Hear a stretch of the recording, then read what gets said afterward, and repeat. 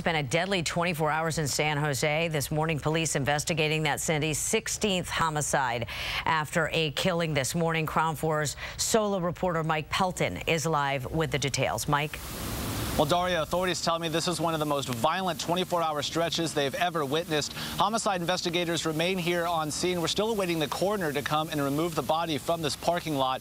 This is a shopping complex that sits on the corner of Blossom Hill and Snell. There's a lot of businesses in the area, as you can see behind me. And then over in the back part of the parking lot, there's a Jack in the Box. Next to the Jack in the Box are a series of dumpsters, and it's inside or around those dumpsters that authorities say they found the body. The San Jose Police Department responded to calls around 1:18 this morning that a man lie injured in the parking lot. Officers arrived, found the man unconscious, and say he appears to have been assaulted.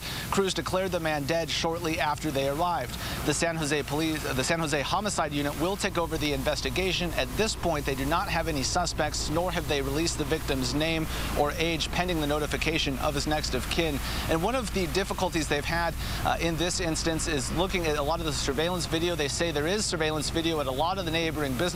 That Jack in the Box is open 24 hours, but the difficulty comes in, Daria, is that the managers in some of these businesses are not able to play back that video. Authorities tell me that's common in instances like this. They might have to take that video back to the police station and analyze it. Once they get a look at some of that video, Daria, they'll have a better idea of what happened and hopefully a suspect description. Back to you, Daria.